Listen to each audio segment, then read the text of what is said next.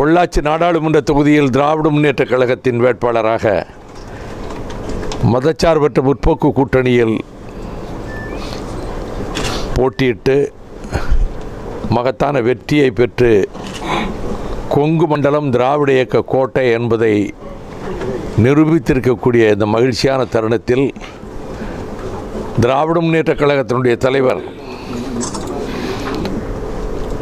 நாளை மலரப்போகிற திராவிட முன்னேற்றக் கழக ஆட்சியின் முதலமைச்சர் பொறுப்பை ஏற்க வருங்காலம் எதிர்பார்த்து கொண்டிருக்கக்கூடிய நேரத்தில் தளபதி ஸ்டாலின் அவர்களுக்கு தமிழக வாக்காளர் பெருமக்கள் அவருடைய தலைமையின் ஆளுமைக்கு ஒரு மிகச்சிறந்த ஆளுமைக்குரிய அங்கீகாரத்தை தந்திருக்கின்றார்கள். மொத்த இந்தியாவும் தமிழ்நாட்டை உற்று நோக்குகிறது.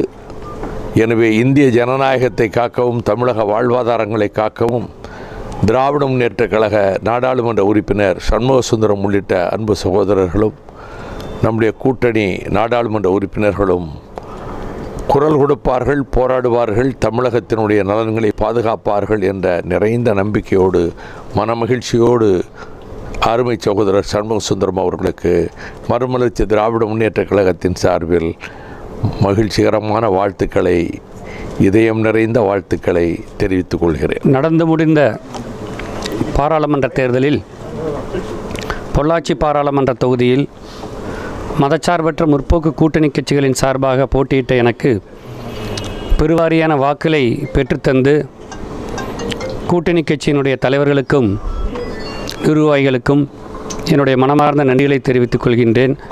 மறுமலர்ச்சி திராவிட முன்னேற்றக் கழகத்தினுடைய பொதுச் செயலாளர் அவர்கள் உடுமலைப்பேட்டையிலே மாபெரும் பொதுக்கூட்டத்தில் வாக்குகளை சேகரித்து எங்களுக்கு மிகப்பெரிய ஆதரவுகளை பெற்றுத்தந்ததற்கு தளபதியார் அவர்கள் சார்பாகவும் பொள்ளாச்சி மக்கள் சார்பாகவும் என்னுடைய மனமார்ந்த நன்றிகளை இந்த நேரத்திலே தெரிவித்துக் கொள்கின்றேன். வணக்கம். உங்கள் மதிமுகம் தொலைக்காட்சி கட்டணமில்லா தொலைக்காட்சி. உங்கள் கேபிள் டிவி ஆபரேட்டரிடம் கேட்டு பெறுங்கள். இந்த இலவசம் உங்கள் உரிமை. மதிமுகம் தொலைக்காட்சி, இது மக்கள் தினமும் முகம் காணும் தொலைக்காட்சி.